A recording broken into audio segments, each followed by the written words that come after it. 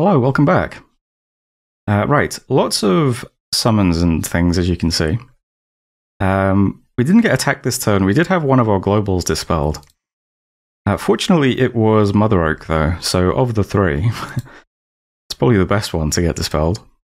The global that has been put up in its place is Vanheim casting the boat, which I can't remember the real name of. Ghost Ship Armada. So I'll talk about that in a second. Besides that, though, yeah, nothing else really happening except us attacking the throne in Debrithia. So, first up, we Cloud Trapeze in. Strange Energy does some Wind of Death. Not much else to see here. Decaying some boars, some mages, some archers. I think we cast it twice, yep. So, killed a lot of stuff. I think we killed at least one mage. Exactly one mage.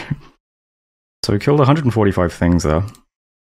Then we move in with some conventional forces. So a lot of troops. 2 mages, 1 big guy. Big guy lands in the back with some escorts.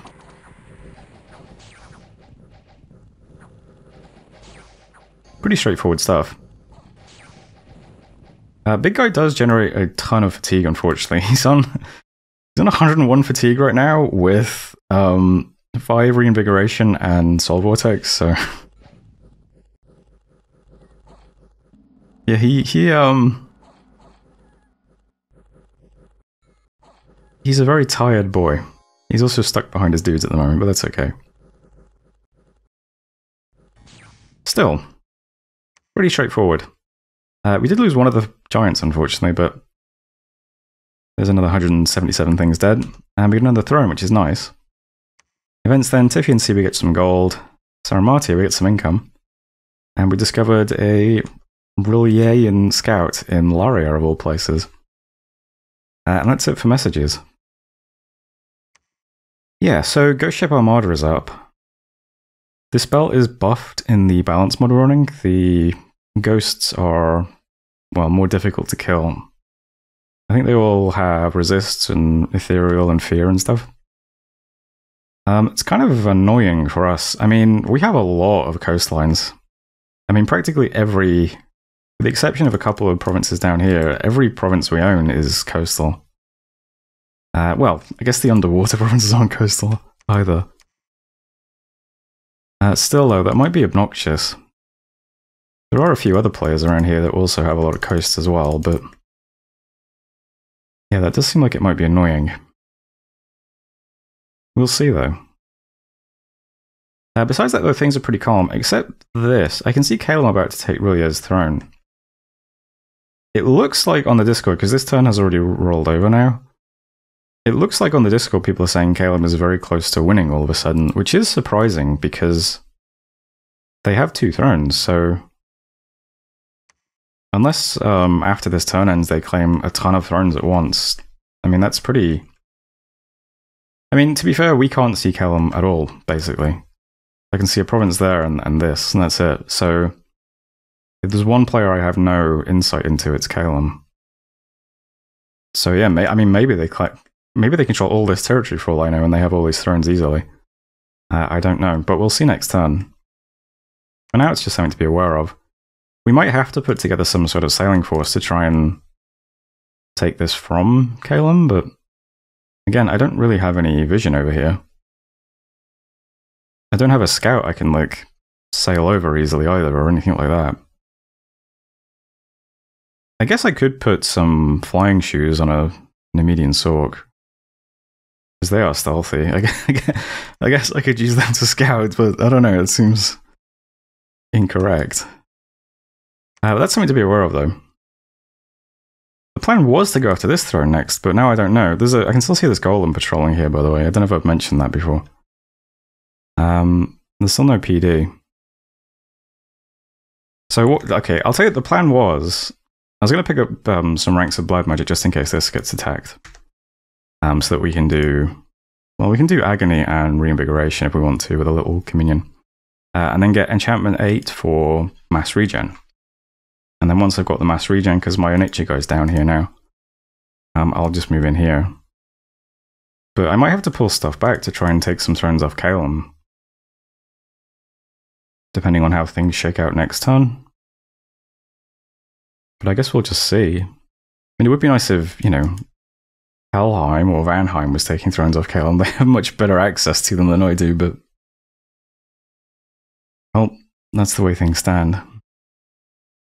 Anyway, what's happening this turn? Well, we just took this throne, so that's good. This is a coastal province, so it might get attacked by the boat, which would be annoying. So everyone's just sitting here. I'm moving some stuff here as well. I've got a water mage coming to do cleansing water, in case we see some ghosts. These guys are still here. These guys are doing some banishment as well. They're coming over. We've also got the prophet as well, who can do big banishes. So setting up some defense while I build a giant palisades, a lab, claim the throne. Throne itself is the Throne of Fire, which is a pretty nice one for us, actually. Blessed troops get +3 attack. That's sick. Gets us some fire magic too, which, yeah, I mean, we don't have a lot of fire magic, but we've had a lot of fire gems.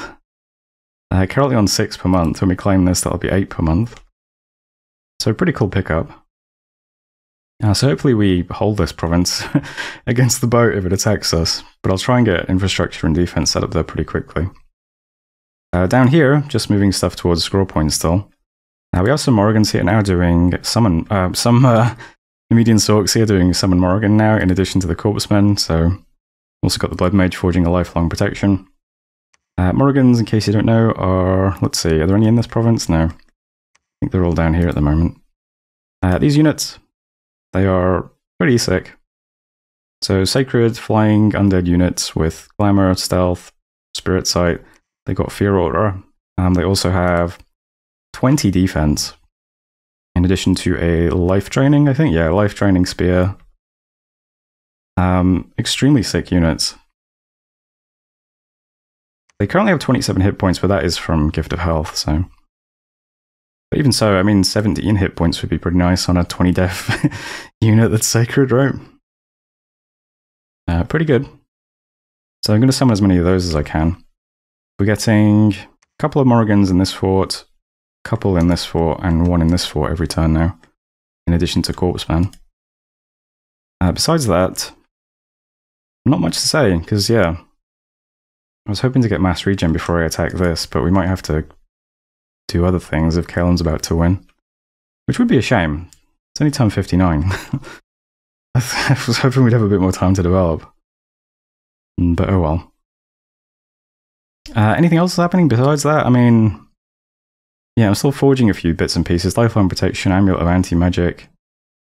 Claiming that throne. Making some bags of wine. Rainbow Armor. Yeah, a lot of those items are for this guy, so he'll get the Rainbow Armor and the Amulet of Anti-Magic. And I think that's it. So not a lot happening otherwise. Lots of summons. But that's it. I guess we'll have to just see how things shake out next turn. See if the boat takes a bunch of provinces off us. Calum claims us 4 thrones. But that was turn 59, so thanks for watching. And I'll see you next time. Hello, welcome back. We got a little bit of blood magic done. I've also made sure we get just enough research to get enchantment 8 this turn, so we can attack that Van throne next turn. Didn't see Calum claiming any thrones though, so we claimed ours. I'm not sure. I guess we'll just forget about Calum for the time being, since we can't see it, it's not real. Did a bunch of summons though, and that's about it. Search sites didn't find any. And we got attacked in Gaeta by the boat, unfortunately, so yeah. Here is the buffed and improved boat. Bunch of damned buccaneers. I don't know what these units are like in vanilla, to be honest. But here they are amphibian, they have fear, pierce resistance, cold res, poison res, ethereality. I mean, they're pretty decent. They only have 8 hit points though, so. We got an air mage, we have, looks like a fire mage. Fire 3 in fact. Oh no, you just cast Phoenix power, okay. Okay, looks kind of special. Oh, there's Torgrin himself, okay. Well, they're nothing special, but obviously they conquer PD pretty easily, so... yeah. So we lose Gaeta, unfortunately. I have to take that back. Events, pretty mediocre. A lot of fertility cult stuff going on in Forest of Gila, so I'm going to head there and start preaching. Some income and defense in Fomoria, that's kind of nice. A couple of gems in Indonesia, and lost some income in Laria, unfortunately. And that's it for messages, and still, yeah, not much happening. This has been taken, so I guess it gets claimed this turn, so... You can see the army appears to be commanded by Dust Thug, the Dust Priest. Also see Yazad's Divas, Sea Trolls, 3 huge Troll Gods, Familiar Warriors. Yeah, I mean, if I want to attack this, I'm going to have to put something substantial together that can sail. We have a bit of stuff here still. I mean, it's not... it really is a bit of stuff, though. There's not anything, like, overwhelming. 18 units in the garrison, I don't know. I think, honestly, we might have to leave this for other players to deal with if Calum really does have a bunch of thrones. We're just sitting tight and researching. Like I said, we can get this turn if we just do nothing. So a lot of the corpse construct summoning is turned off. I was going to have everyone search here for sites, but again, just need to squeeze out just enough resource points to hit mass regen. And then we'll just walk onto this next turn. Let's see what's there. I mean, I imagine there's something patrolling here, given... Then again, he would have had to be patrolling for a while, because I've just had this stack sat here doing nothing for a while, which must be kind of annoying. I think we just move in, though, blindly next turn. We just YOLO in. If it goes badly, it doesn't really matter, does it? I mean, our thrones are here, so... That's it. Let's just keep defending these 3 points and pull back for a while. But yeah, I'll try and just move on to this next turn, though. Would be nice. Still just summoning Morrigans over here. We've got quite a bit of stuff in the garrison. We've got 2 months left on the main mercenary companies as well. Up to 10 Morrigans. It's not a lot, but it's better than 0. We've got 2 lifelong protections as well, so...